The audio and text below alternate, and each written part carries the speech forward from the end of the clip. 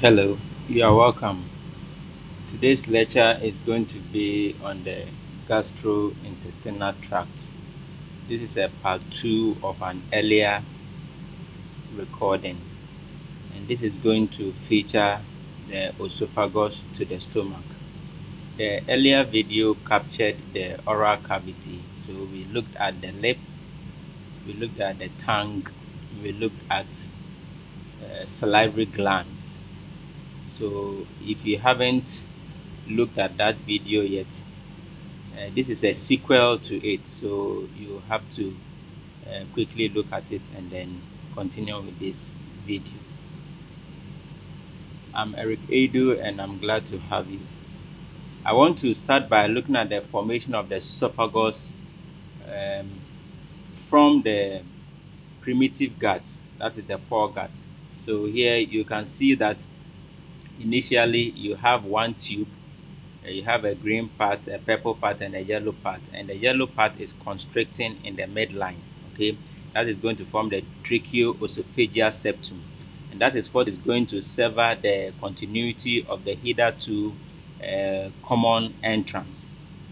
Now, the pharynx is the common opening for both the respiratory and the digestive tract. Histologically, it is seen to have a stratified squamous non-keratinized epithelium with some prominent elastic fibers in the lamina propria. You can also see a lot of striated muscle at the inferior portion. So these have been cut in a transverse or cross section. So you are seeing profiles of muscles in fascicles. Okay, and you know that you have these fascicles together bounded by a connective tissue to form the muscle in a whole. The esophagus is a 25 centimeter long structure. It can be divided into three portions: the cervical, thoracic, and abdominal portions. It is protective, for that matter. It is stratified. So we describe it as stratified squamous non-keratinized epithelium. It has an upper one third, middle, and lower one third, both all of them having different composition. So the upper one third is striated fully, middle is a mixture of smooth and striated, and then the lower portion is smooth muscle. It delivers food and liquid from the pharynx to the stomach, and as I said earlier on, it has an upper one third with full striation, a middle portion with a mixture of the smooth and then striated muscle, that is skeletal muscle, and then the last portion is the smooth muscle. And this also accounts for the fact that at a point in swallowing, you can't bring out the food when it gets to the smooth muscle area, because that is what under involuntary response, unlike the striated portion where you can voluntarily bring the food out. The esophagus is connected to the stomach by a sphincter. Okay, so that is the esophageal sphincter. Now, when you look at the stomach, you have the body, the fundal region or the fundus. You also have the pyloric region, which connects to the duodenum. These are some of the cells you find in the stomach. Okay, you have the chief cells, parietal cells, and mucous cells, all lined up along its epithelium as it folds downwards into a pit and rises up again. If you look at the general architecture of the GI, it follows this pattern. You have a lumen in the middle, followed by a mucosa, a submucosa, and then muscularis externa, and then finally the serosa or adventitia, as to whether it is connected to the body wall or it is suspended in the peritoneum. So if it is connected to the body wall, you have the adventitia. Now, looking at the stages that I have outlined, or the regions: mucosa, submucosa, and then muscularis externa and adventitia. You have to look at these four layers in details. So we want to take the mucosa, which will be made up of the epithelium, lamina propria, and then the muscularis mucosa. The epithelium is the first layer you encounter when you are moving away from the lumen. The lamina propria is a loose type of connective tissue, and the muscularis mucosa is a smooth muscle. The submucosa is a dense connective tissue, okay, and could have a lot of glands associated with it. The muscularis externa is made up of the inner circular and outer longitudinal. And we know that in the stomach you have an innermost oblique. The oesophagus will follow the trend of architecture we have seen so far. So the mucosa with the epithelium is non-keratinized.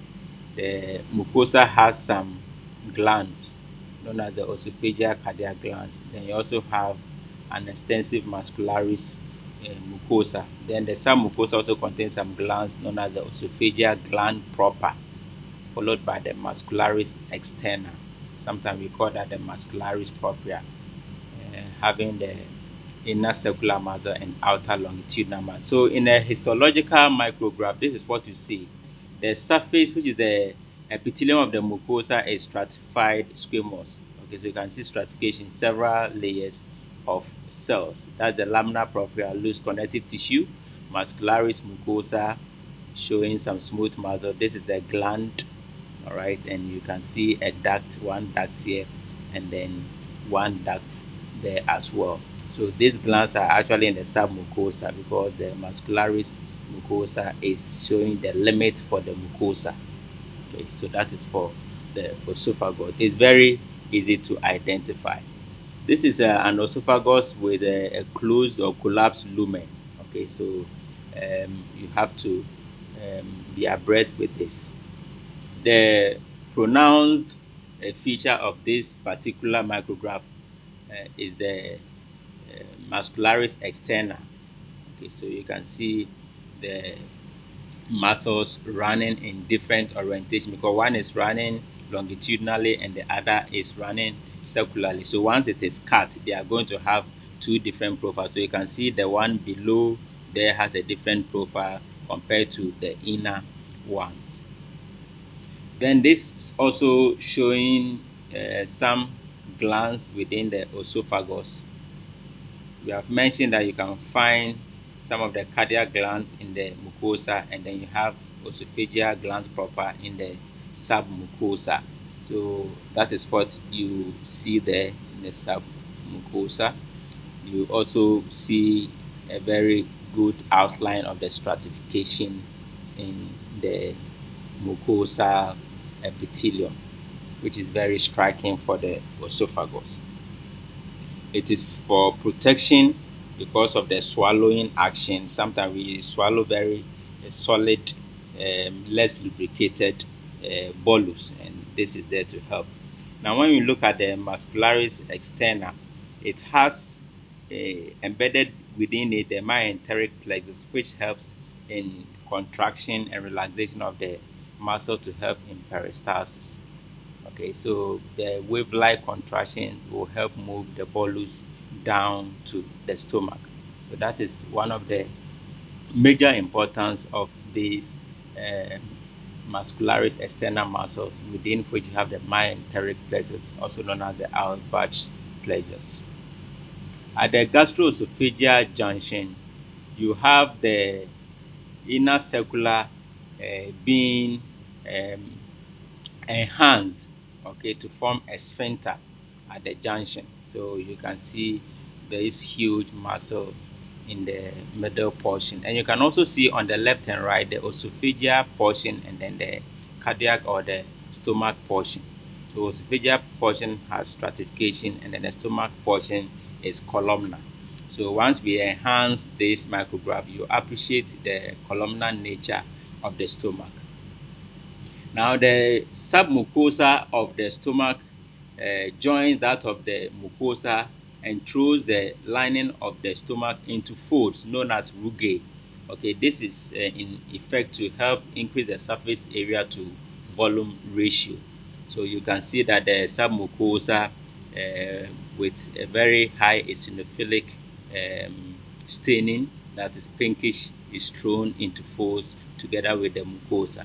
You also find some glands there, and then the muscularis externa is also showing.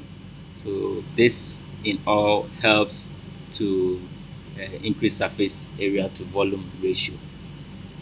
The gastric or fungal glands are also there to aid in digestion.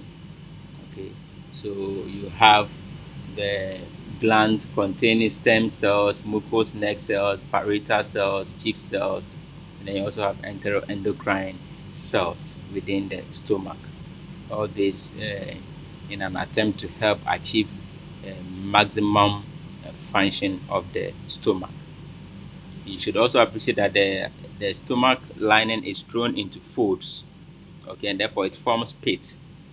So this is an example of one portion being thrown into a fold. It goes down, okay, and then comes up again. By so doing, it forms a pit, and within this pit, you can have glands secreting their substance into it, just like any ordinary duct gland, that is the exocrine type of gland, always have a duct to which they secrete their substance. So you can see lying up along the line are the secretory portions. Okay, so you can have surface mucous cells, you can also have the neck mucous cells, and then the other glands at the lower portion. So gastric glands in the stomach also uh, here showing you how the glands appear. So mucus of the mucous surface cells, and then you also have mucus of the mucous neck cells. All right. This is a past stain, a periodic acid shift stain. This helps to stain these mucous areas for you to appreciate them better. You can also see how the mucus appear when it is not the periodic acid shift. These are not picking much of the stain like you saw in the earlier slide. So deep pits open to relatively straight glands, mostly mucous cells. Occasionally you have parietal cells. Also all these white areas are mucus secreting cells all along. Okay, and this helps to protect the lining of the stomach against some of the acidity you have in that region. Then once you move from the gastric region, the food moves towards the duodenum, which is the first part of the small intestine. So again, you have a sphincter, okay, or a junction there. So the sphincter is there to regulate the amount of food or chyme that enters the duodenum. So again, the inner circular is enhanced, as you can see, to form a sphincter. You should be able to tell the lining epithelium of the stomach and that of the duodenum. We will cover the duodenum in the next lecture. So this is just an introduction for you to see how the duodenum will appear as against that of the stomach. The stomach is simple columnar. The duodenum is also simple columnar. However, there's a big difference between their submucosa in the line of glands. So you have glands in the submucosa, very prominent ones in the duodenum as against that of the stomach. So that is one of the ways you differentiate between the stomach and then the duodenum. This is also showing you the pyloroduodenal junction, that is the pyloric region of the stomach and then the duodenum. The duodenum is on the right and then the pyloric region of the stomach is on the left. And you can see that on the right you have in the submucosa presence of some glands, but on the left it is huge muscles. Okay, it's huge muscle, and this is contributing to the formation of the sphincter. All right, good.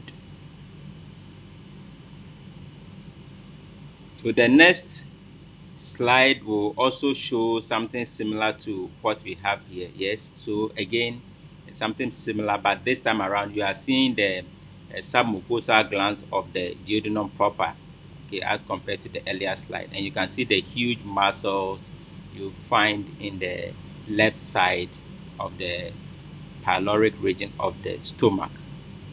Okay.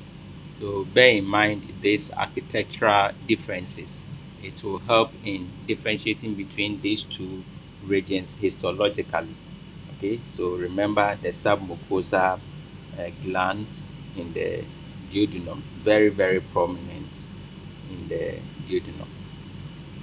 Again, this is to also um, emphasize on what I've been saying so far between the difference between the stomach and then the duodenum. On the right, you can see submucosal glands, and you can always tell the difference between the submucosa and other parts of the lining because of the muscularis externa, as you see. So you can see the muscularis externa on the right side of the part that contains the duodenum is thinner than that of the stomach.